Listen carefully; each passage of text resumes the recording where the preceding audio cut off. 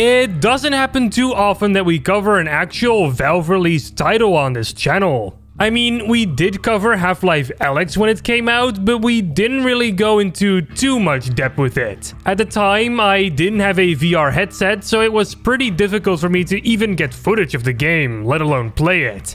But now, Valve has actually released a game that almost everyone can play on their standard PC. You don't need an expensive VR headset for this one. Aperture Desk Job is a new tech demo that released only a couple of days ago, meant to give the player a tour about what they can do with their shiny new Steam Deck. And because the game is actually meant to be played on the deck, you do actually need a controller in order to play this. Valve didn't optimize it much for a keyboard and mouse setup, but hey, a cheap controller from Amazon is still significantly less expensive than a VR headset. So this requirement is a lot more approachable for many people. Anyway, you guys didn't click on this video just to hear me ramble on in the intro. Let me give you my thoughts on Aperture Desk Job.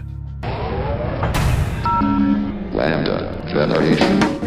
This week's Fan Art of the Week award goes out to LambdaGen user @Raijung. They made a physical model of the entirety of the Half-Life multiplayer map Crossfire. They went into pretty amazing detail here. Always love physical stuff from the community. Want your artwork featured next? Submit it to the fan arts category on community.lambdageneration.com and maybe I'll put your artwork into this After Effects template next.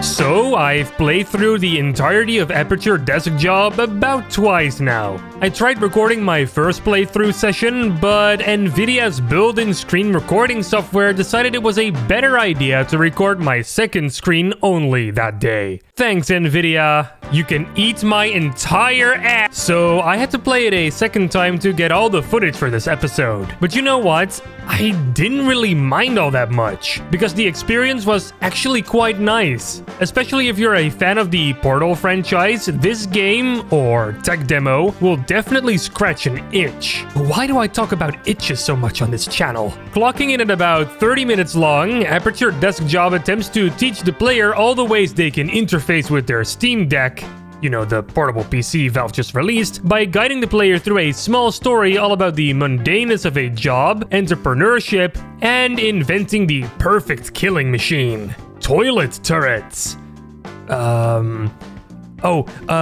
Toilets? Turlets? Nah, the marketing department still needs to get involved. The teachings come in the form of how you control this small game. The desk you sit at, and that you're never allowed to leave, represents your Steam Deck with all the buttons in the right places. Pressing any button on your deck will also press the button on the desk in-game. Throughout the game, you'll get into various situations where you need to use the buttons to accomplish a task. In the very beginning, for example, you need to test a toilet by using the face buttons in the correct order. Later on, you need to use the joystick and even gyro aiming to man the toilet to destroy some props. And there's even a moment where you needed to use the microphone and the touchscreen on the deck. And it works pretty amazingly. Inmate's name is now preserved for the permanent record as...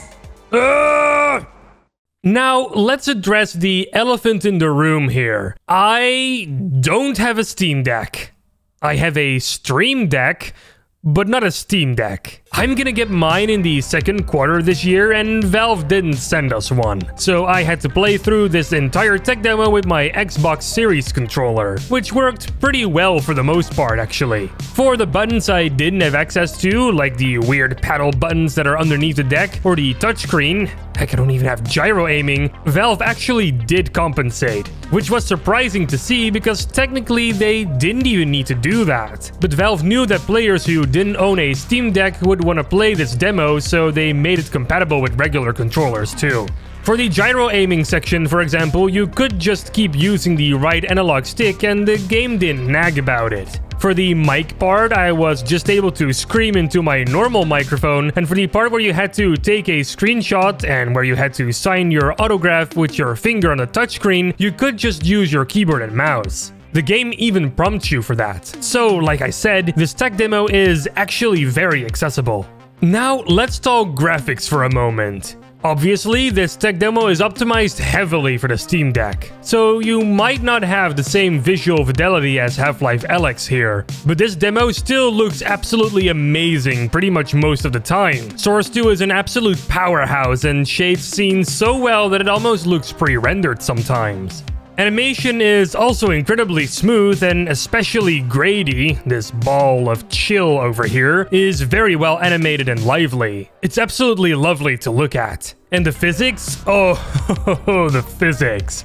There was this one moment in the demo where a toilet reservoir was being filled up with bullets, and the physics here are not only super smooth, but they are so good that they almost look pre-rendered, and hand-animated as well. Not sure how these are done, but if this was all dynamic, then my head goes off to Valve. This is some revolutionary stuff. I mean, we got a good look at Source 2's physics in Alyx, but it just still amazes me how good it is sometimes. And it's also nice to see Source 2 run like this in non-VR mode. It's worth mentioning that my FPS did not even dip once during this tech demo. Not even during the more heavy scenes that you'd think would tumble the FPS. And it's good that it does run like this because the game has no graphical settings to change at all. Maybe aside from a native resolution tick box, but that's it. All in all, I think Aperture Desk Job is definitely worth the... Wait, how much is this? Wait, it costs nothing? It's free? Well, then I recommend you to go ahead and download it right now. Seriously, it's only 30 minutes long, and if you got a controller laying around, then you have absolutely no excuse not to check it out real quick.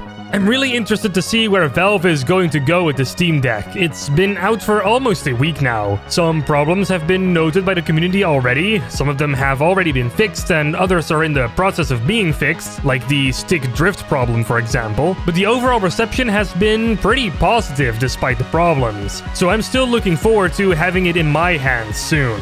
Maybe Gabe Newell will personally bring mine to my house here in the wonderful, cheesy country of the Netherlands. Okay, that might be a stretch, but I like how he went around Seattle to hand-deliver the consoles, and a man can dream, right?